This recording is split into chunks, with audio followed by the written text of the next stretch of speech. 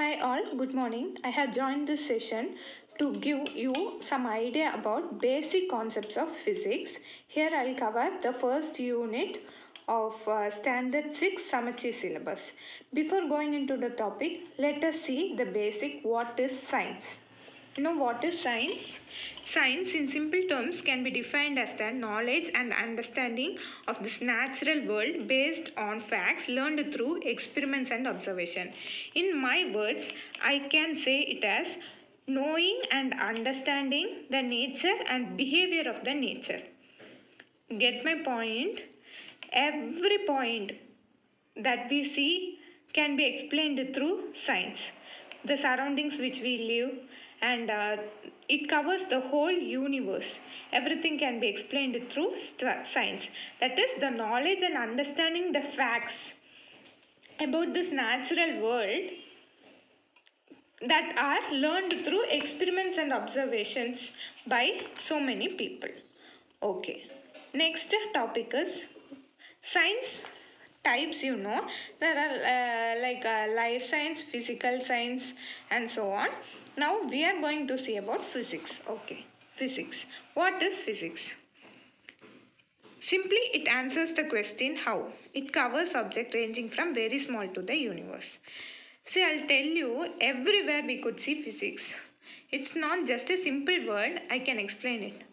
See, every morning we get up through alarm. What does alarm give? A sound. Where does the sound come from? How does it propagate? Everything can be explained through physics. Another example I'll give you. We are walking on a road. Why aren't we falling down? Because it is due to friction between the surface of our feet and the surface of the road. It is explained through physics.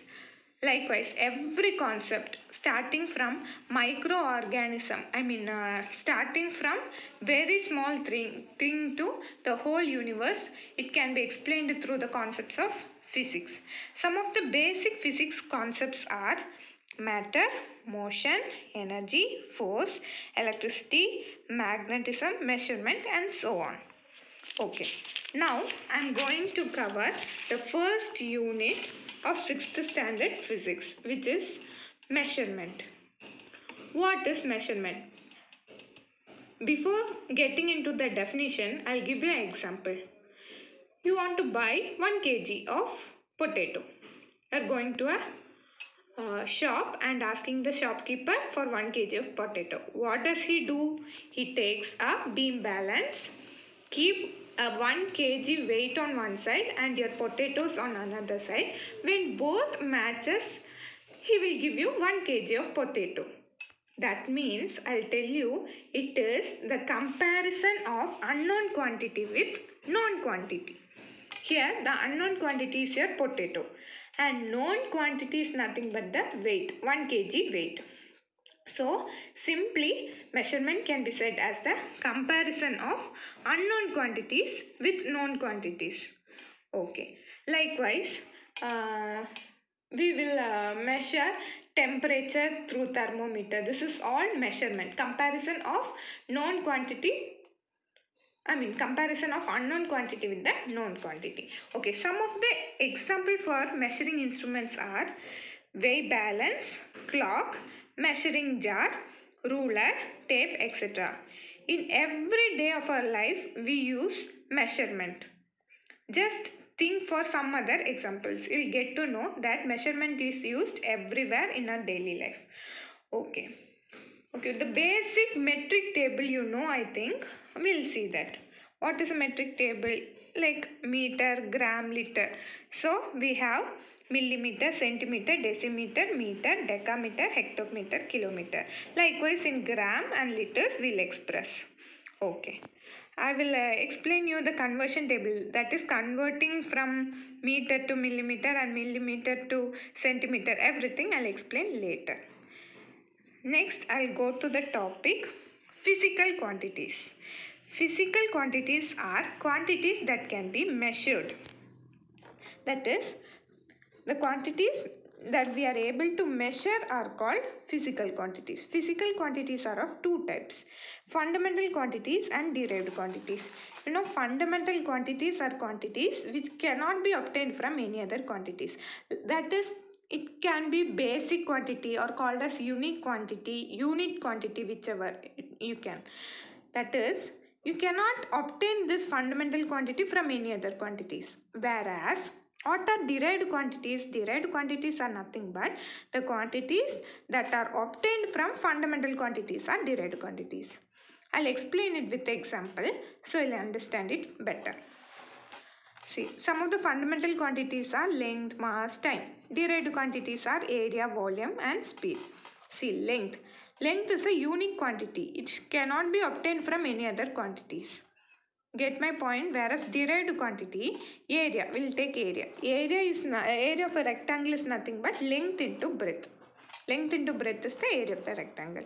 When we want the length to be calculated, we depend on the fundamental quantity, this one. So, they are called as derived quantities. Let us take an example. Say, length is equal to 2 centimeter. So, when you want the area to be calculated, you use this length value to calculate the area.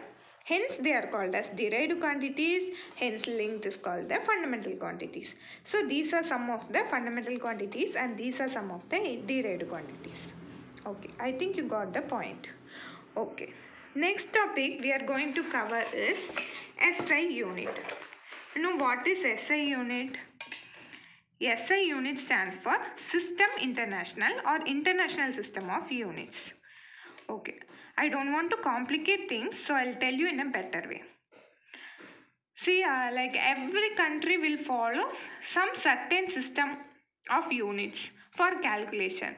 But for simplicity and for some uniformity, like to make others understand, every country has accepted 7 basic units which is used internationally.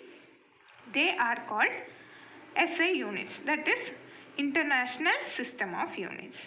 The 7 SI units are length, which is measured in meter, mass, kilogram, time, seconds, electric current, ampere, temperature in Kelvin, luminous intensity in candela, amount of substance in mole.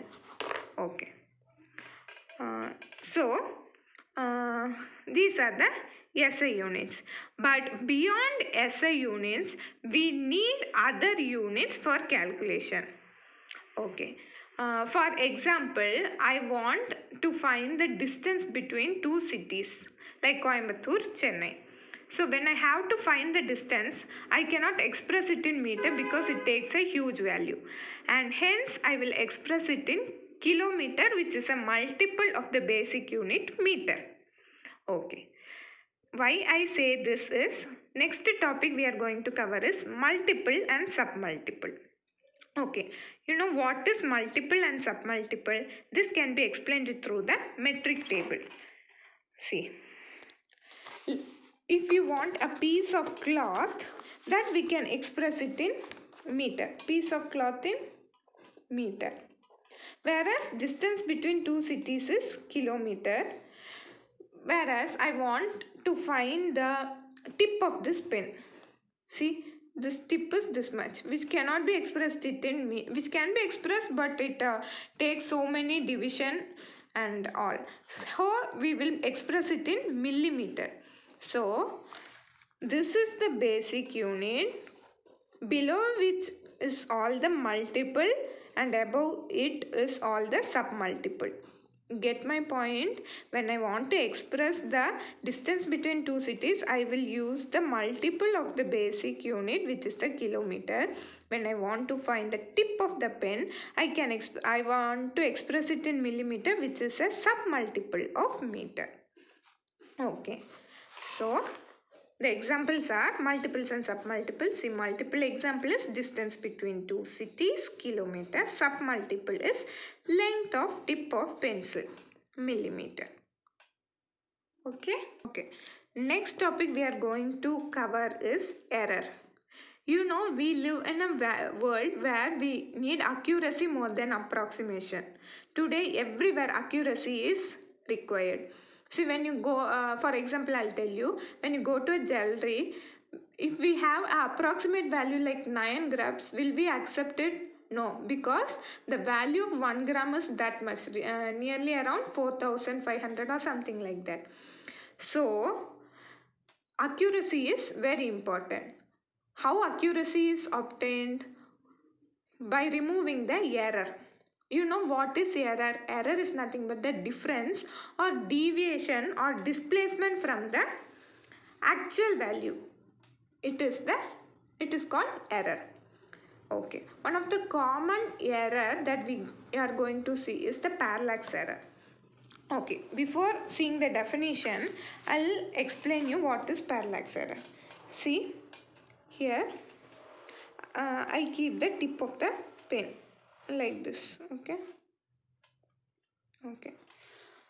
Here I want to find the length of the tip of the pen. Let us consider a person standing in position A, B and C. So I'll tell you what.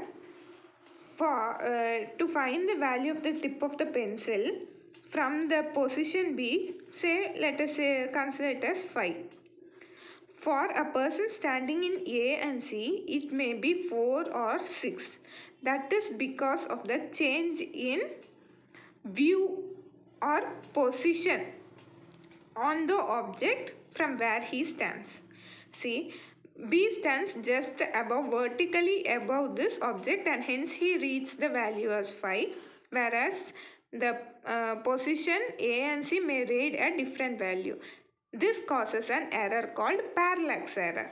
So, to avoid parallax error, what we should do, whenever we want to find the value of an object which is in a straight way, just stand vertically above the object and note the reading. Hence, we can avoid this parallax error. So, parallax error definition can be given like displacement or difference in apparent position of an object viewed from different lines of sight. Got my point? I don't want to complicate this. Just think the difference in value that is caused by the change in position. Hence, your view also changes, which will result in change in value. Okay.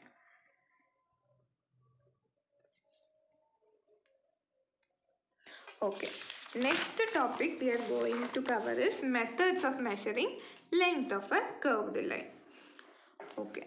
Now, what does this topic say? We are going to measure the length of a curved line. Okay. I'll explain you. See, we are using two methods to find the length of a curved line. Let us consider A, B be the curved line. So, the first method we are going to use is a string, using string. How do we find the length of a curved line using a string? Just let us consider this as the string. Place the string just above the curved line, exactly just above the curved line. So, this way, exactly above the curved line you place. Since I am taking the video, I am not able to take it properly. See, let us consider this. Now, using a pen, note the point where the line ends. See, this is the point. Now, take a ruler, that is the scale, and place this thread over the scale. You can find the length of the curved line, how much this length is. This is the method used to find the length of the curved line using string. Next method I am going to tell is the divider method. Since I don't have a divider, I'll use this pen for now. I'll consider this as the divider. The divider has two legs. Okay. Now, the same straight line, what you're going to do, curved line, what you're going to do is take the divider. Let us consider this the divider. Keep it in a distance of 1 centimeter using a scale. That is, the distance between these two legs should be 1 centimeter. Now what I am going to do is place this on the curved line, mark the first 1 centimeter. Similarly, from second point to the next 1 centimeter, third 1 centimeter, fourth 1 centimeter. If there is any balance that cannot be marked, just take a scale and measure that length, and finally you will get the length of the curved line using divider. These are the two methods which are very simple. Okay, so aim, please don't memorize, please understand what is aim. Aim is to find the measure of the to measure the length of the curved line using string, first one.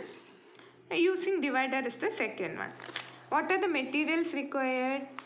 You require a thread or a string, then what you want, a pen, then a ruler. These are all the materials required. Similarly, for divider, you will write it as divider.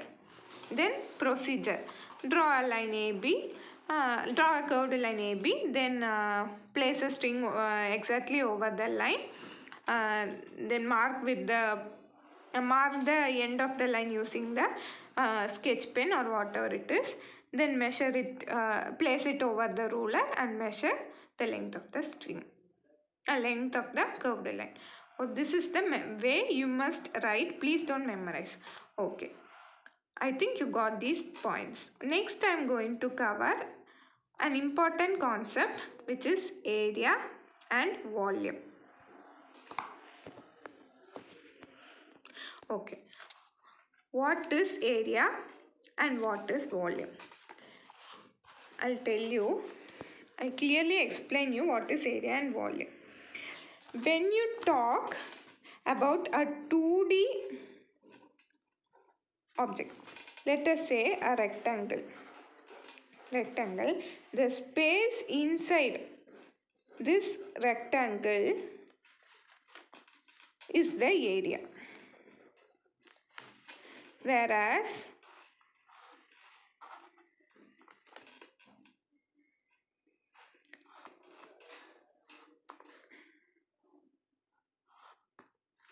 okay,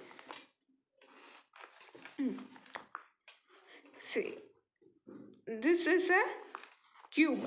This is a 3D figure, and the space or the space occupied inside this closed figure is the volume. I'll explain it very clearly. Okay.